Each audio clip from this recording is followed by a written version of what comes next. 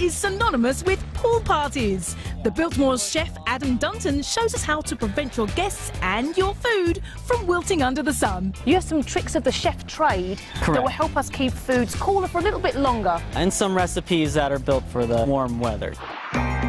Number 1, get the party started with a mango shrimp ceviche. A lot of fresh fruity flavors here. I have already poached shrimp, but the fact that there is a lot of citrus and acidity, it'll help preserve that seafood. Mix shrimp with diced mango, cilantro, red pepper, jalapeno, red onion, cucumbers, and a blend of citrus and mango juices. Ooh. This ties all the flavors together. And yes, you can keep shrimp fresh in the sun. I just get a bigger bowl, get some ice. Crushed ice is best, and you can set that in there. When people are stirring, getting those chips in, they'll keep it cold throughout the whole day. Next, adobo chicken taco bar, anyone? Typically, we have people having to man the grill.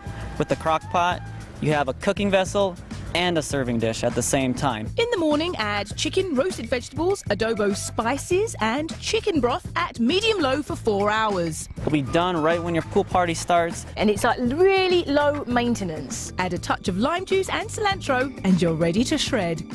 I need to go and sit by the pool.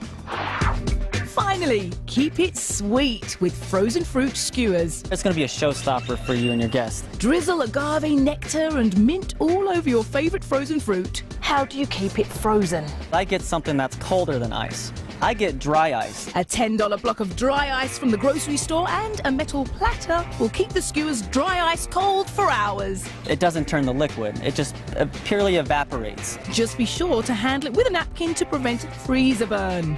And this is just great to grab and go. For all of Chef Adam's recipes, including a bonus easy peasy crock pot chicken, go to thelisttv.com. Beating the heat while enjoying a treat is what's on the breakdown.